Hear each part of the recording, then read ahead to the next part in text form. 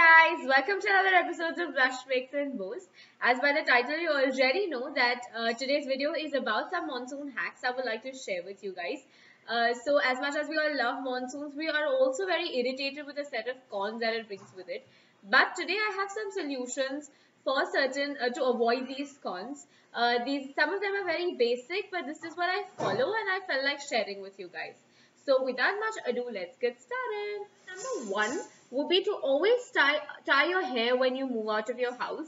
We always, most of us face this issue of frizzy and greasy hair in the rain because of the humidity, excessive humidity in the atmosphere. So I always prefer to tie my hair probably in a bun every time I move out of my house, at least till I reach my destination. Number two would be makeup. It's very important to keep your makeup as light as possible to avoid something as heavy as a foundation on your face during the monsoons. Probably use a BB cream instead of a foundation. Also don't forget to wear a waterproof mascara and a nice pop of color on your lips. Give a nice tint to it, and I think you're good to go.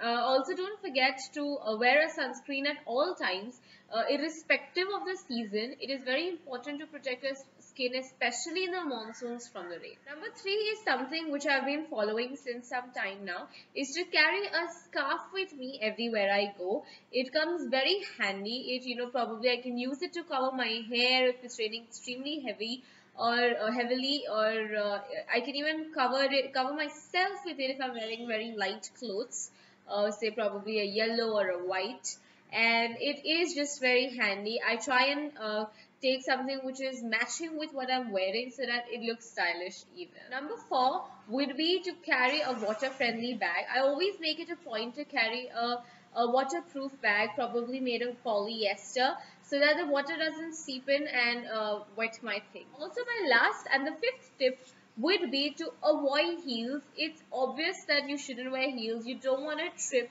and you don't want to slip and you don't want to make a fool of yourself.